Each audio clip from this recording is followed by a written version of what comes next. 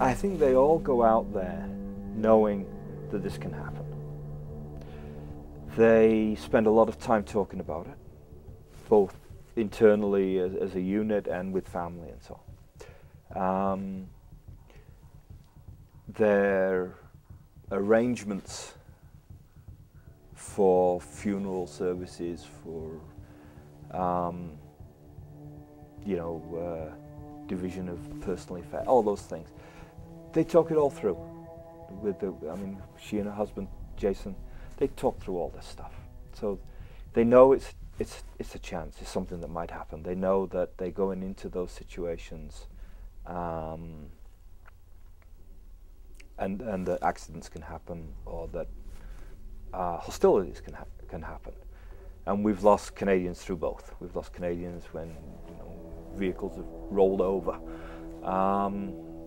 So if we were back in January, and we were to say, look, and I don't think we actually said this, but if we'd said, Nichola, you could die on this mission, she would say, yes, I could. And she's still gone.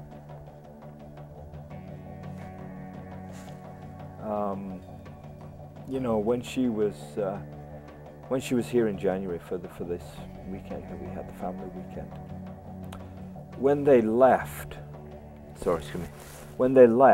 to go back to Manitoba, there was a big snowstorm blizzard blew through. That day on the Trans-Canada, 4 people got killed. Right? Driving between Calgary and Shiloh. So statistically, the odds of her being hurt were greater on that one day than on any one day in Afghanistan. But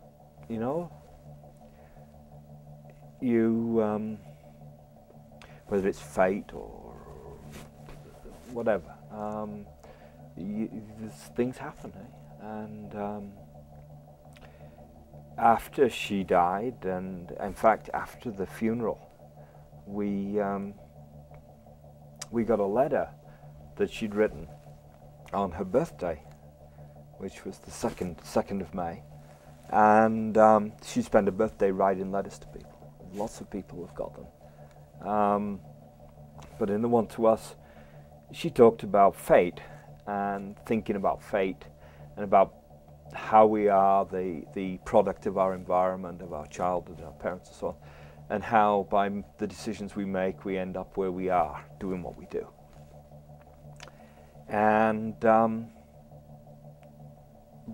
she talked then about this whole notion of having to establish that stability so that the NGOs who follow, and this is paraphrasing, but the NGOs who follow will be able to come in more quickly than they would have done if we hadn't been here doing the work.